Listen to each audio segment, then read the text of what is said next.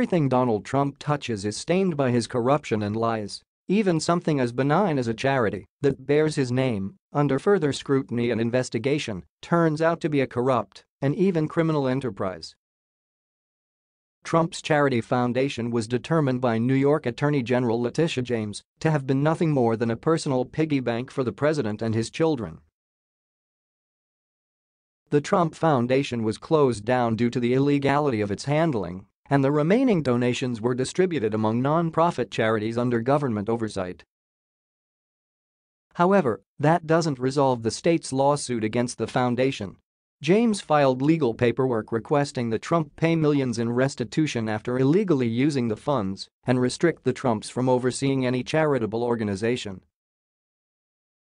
According to the Associated Press, State Attorney General Letitia James, a Democrat, detailed her case against the foundation in a 37-page court filing in a lawsuit that seeks $2.8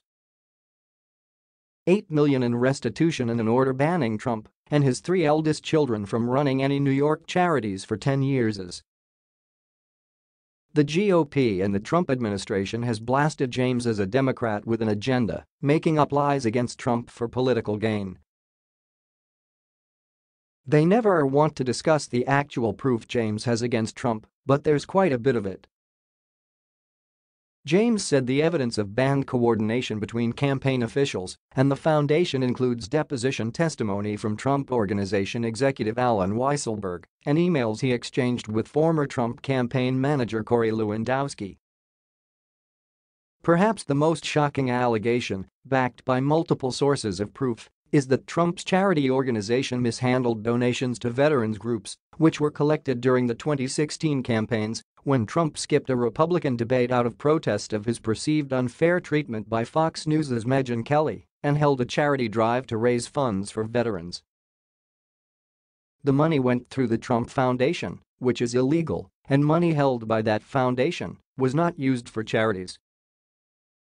Trump was also accused in the suit of directing that $100,000 in foundation money be used to settle legal claims over an 80-foot flagpole he had built at his Mar-a-Lago resort in Palm Beach, Florida, instead of paying the expense out of his own pocket. The investigation doesn't stop with Trump's charity, however.